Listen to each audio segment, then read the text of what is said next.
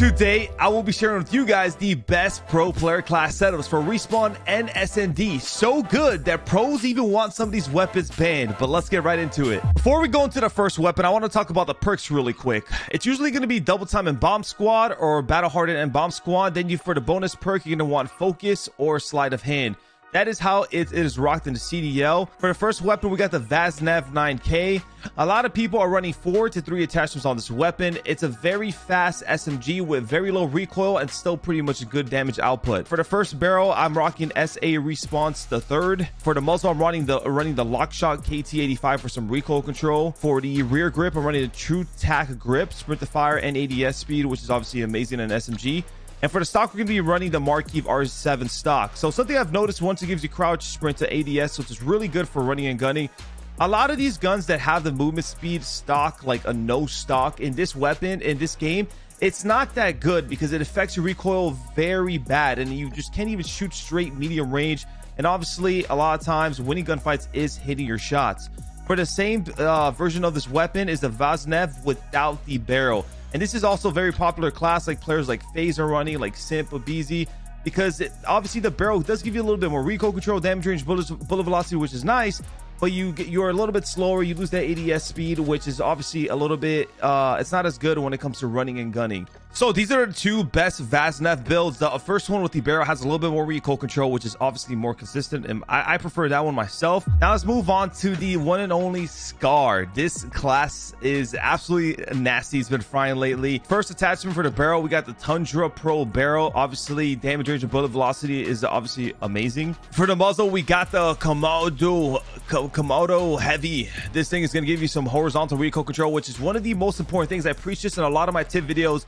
Vertical recoil control is easy to control. Horizontal, it's not. It's hard as heck on controller. Mouse, it's a little bit more doable, but you definitely want horizontal recoil control over vertical.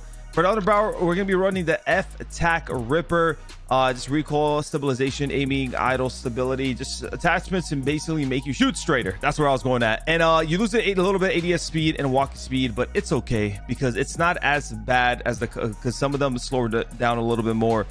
For the rear grip, we're going to be running the Demo Clean Shot grip for more sprint to fire and ADS speed. And for the stock, we're going to be running the TVX Line Pro for the sprint to fire ADS crouch movement speed. What you're going to notice with some of the ARs, for example, like the Scar, it is a little heavy. The iron sight's really good, so you can run this build. And on top of the recoil control is really freaking good.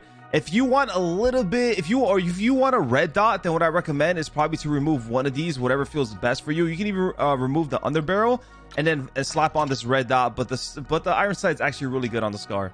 For the next weapon, we have the one and only M4, a weapon that is taking over the game and is one of the best ARs in the game currently. For the barrel, we're going to be running the High Tower 20-inch barrel for, damage range, bullet velocity, recoil control, all that good stuff for a ranged weapon. For the muzzle, we're going to be running the F-Tac Castle Comp for the horizontal and vertical recoil control. For the underbarrel, we're going to be running the Agent Grip. Now, some of these attachments, you're going to notice, like, for example, like the Agent Grip, it gives you aiming, idle stability, and hip fire accuracy, but, like, the only con is walking speed, right? So a lot of these attachments, if you notice when you're building an AR, it gets very heavy. It gets ADS slow heavy. So sometimes, you put a lot of recoil control attachments, but then you got to be like, all right, let me put an attachment that maybe helps the recoil a little bit, but it doesn't take away any of the ADS, because then you'll be as slow as a slug. And trust me, you feel it in this game. I'm sure you guys know when you build an AR and like heavy recoil control, but then you aim it, it's like 5 business days. So you got to be very careful with that. For the rear grip, we're going to be running the Sakin ZX grip. You see how it gives you recoil control, but you lose aiming stability. You don't lose ADS speed. So you want to do stuff like that. For the stock, we're going to be running the Strike stock, sprint speed, aim walking speed, crouch movement speed, ADS speed. Obviously really good again. For the next weapon, we got the lachmann sub, the MP5. Now, not as many people are running this class, but I do have a nasty one for you guys if you wanted to use it. For the barrel, we're going to be running the F-Tac M sub 12. Now, this does lower your movement speed a little bit, ADS speed a little bit, but the bullet velocity, damage range, recoil control is very nice, especially if you're trying to compete with some of these weapons, these OP weapons at medium range. For the muzzle, we're going to be running the Lockshot KT85 for the recoil control. For the underbarrel, we're going to be running the Shark Fin, another just aiming, idle stability, no cons, no losing ADS speed, because, these guns get really slow. For the rear grip, we're going to be running the Lachmann TCG10 for the recoil control. And for the stock, we're going to be running the mirror recoil. Sprint speed, recoil control, aiming stability. Sprint speed is obviously really nice while you're sprinting for the extra movement, and it just gives you some more beaming ability. If you ever try no stock on this weapon, you'll see, like, look how hard the bars get hit on recoil control and accuracy. They drop. It does give you good movement speed, and you're like faster up close, like sprint to fire and all that, but you lack so much range with this attachment, and you're just gonna get punished by other weapons. So I prefer this one over both of them. For the next one, we have a gun that's potentially getting GA'd or banned in the Pro League right now. It is freaking fire, and I've been using it and dominating with it. It's the Kastov 74U, aka this AK-74U. Obviously running the same perks I usually run, double time and blast and frag and smoke. They can be pretty beneficial, especially in search and destroy. For the barrel, we're going to be running the BR-209 barrel, which is going to give you movement speed and ADS speed. You do lose a little bullet velocity and recoil control, but you know, you barely notice it, and you need this weapon as a AR to be more of an SMG. For the muzzle, we're going to be running the FR Crown 50 for the horizontal and vertical recoil control to make it more of a laser. For the underbarrel, we're going to be running the Bryan Sync Shot Grip. Another one of those things where I tell you guys, like, we don't want to lose too much ADS speed, so we're going to be running this one. It gives you hip fire and aiming idle stability. For the rear grip, we're going to be running the True Tack Grip. This is going to give you sprint to fire speed and ADS speed. You do lose a little recoil. You're going to notice something, and I've said this multiple times in the video, but you do need to combat the slow ADS, because if you ADS too slow, well, guess what? You're not even going to be able to shoot somebody. And TTK is really fast in this game, so you need to have your gun pull up at least at a decent speed. For the stock, we're going to be running the FT-TAC Elite stock. Recoil control, pure recoil control. You do lose a little ADS and crouch movement speed. This is obviously really good. This build here allows the gun to, 1, laser, 2, it kills very fast. I believe it's a 2 shot if it hits him in the head, headshot multiplier, 2 bullets, all it takes. 3 to 4 bullets at most ranges. And I mean, this thing, it just hits like a truck, has very low recoil, and on top of it, movement speed is pretty solid. So you got to try this out before it's gone. And by the way, really quickly, weapon tuning got removed out of customs because it was causing games to crash. When that comes in, weapon tuning might be, you know, another video and talk about it a little bit more with some of these classes. Obviously, some people are even saying that weapon tuning actually is more of a con than a pro, but there is probably ways to make a weapon more better if you do it the correct way. But for this class, this has been an absolute sleeper, the AUG. If the 74U is gone, this is also another dominant AR SMG where it's a very fast build, and it freaking kills so fast when you compare sometimes to the SMGs. And it's called the STB, but it's actually the AUG. For the first attachment, we're going to be running the muzzle RF Crown 50 for the vertical and horizontal recoil control. Now, tricky with this thing, again, it's like the ARs. You don't want to make it too slow, so losing this ADS speed kind of sucks, but you'll be fine with the other attachments.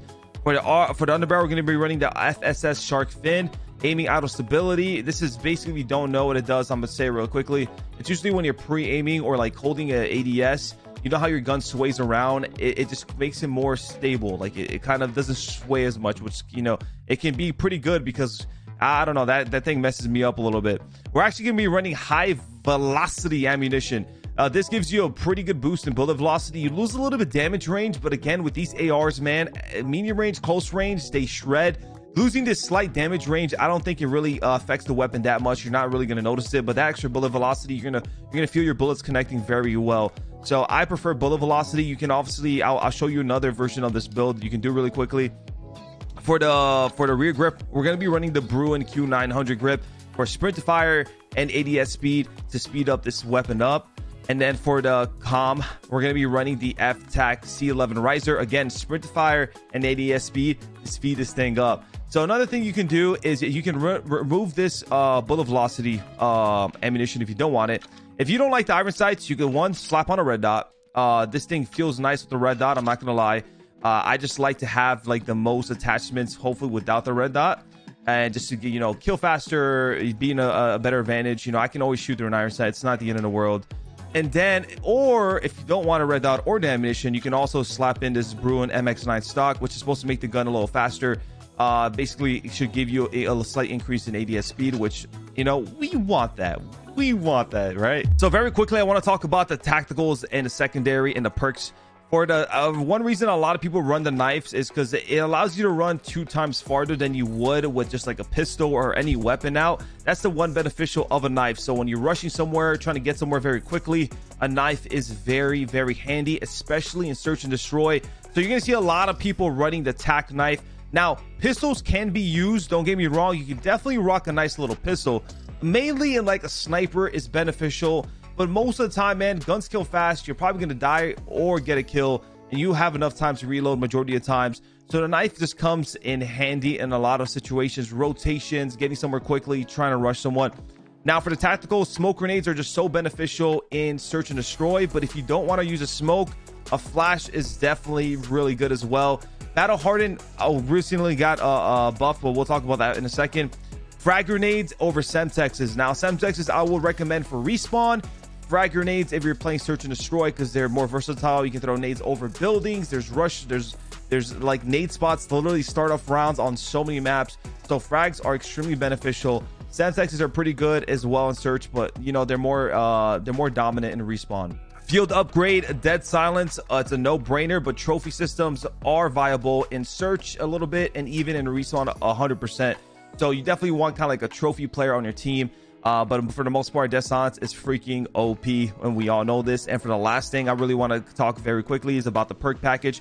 So double time obviously allows you to tactical sprint 2 times farther, which is nice. On top of it, so if you pair that with a knife, I think you can sprint for almost like 10 seconds in a row, which is crazy. And then bomb squad obviously helps with like nades, getting hit by nades. It's basically flak jacket, EOD, whatever you want to call it. Now battle hardened recently got a buff when the game came out. If you did not notice in the beta or before that, basically when you get flash, it would be still like half the time. So if you get flash, you usually flash for about 5 seconds. You will still get flash for 2.5 seconds, which, you know, still a long time. By the time you're unflashed, you're probably dead nonetheless. But if you didn't notice, in this game, when you get flash, it's literally a second. As soon as the second passes, you already start regaining your screen. So it's actually pretty beneficial. But for the most part, people like running double time and bomb squad. Allows you to rush places quickly, because double time is really freaking good. For the crouch movement speed, also, I don't know if I just talked about that, but you do crouch at a faster speed, which can be beneficial in the game where people always listen for footsteps. And then for the last thing you have is your second perk in CDL, which is going to be usually focus or fast hands. Cold-blooded can be used if someone has a kill streak, and you know, you want to like, oh, they have a kill streak, pull out cold-blooded. You can definitely use it in that specific situation, but most of the times it's going to be fast hands and focus. Now, you know, like I do, weapons have a very low mag, so fast hands can be pretty beneficial sometimes. It can be pretty nice to have, but focus, that reducing flinch and just win your gunfights most of the time is just definitely very viable. Thank you guys so much for watching the video today. Make sure to like, comment, and subscribe. It helps me a ton. But we're going to be doing some more class setups video once the weapon tuning is released again, and breaking down some more OP classes for you guys. As always, check out my latest tip videos where I give you guys so much information to help you improve. This has been your boy Apathy, and I'm out. Peace.